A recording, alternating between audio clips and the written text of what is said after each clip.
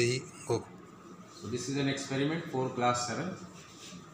Study the variation in temperature at different area of cross section of the iron rod heated at one end.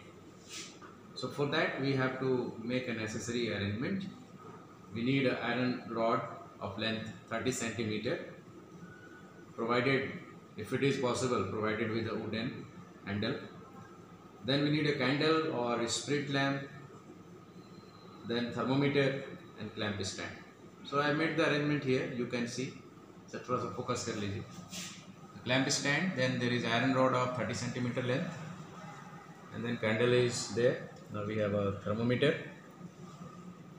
and I have marked the points here. So the dark line which I have shown here, this is a 0, then 2, then 4, then 6, then 8, then 10. So this way the points are marked A, B, C, D, E, F, like this, and the candle will bring at the point where I have marked 0 here. So candle is now hitting your rod. So we have to wait for 2 to 3 minutes. That is what the instruction, 2 to 3 minutes we have to wait. And after hitting 2 to 3 minutes, I have got the reading at these all different points. At the end, 0 centimeter, I have got 39 degrees Celsius. 2 centimeter, I have got 34.3 degrees Celsius.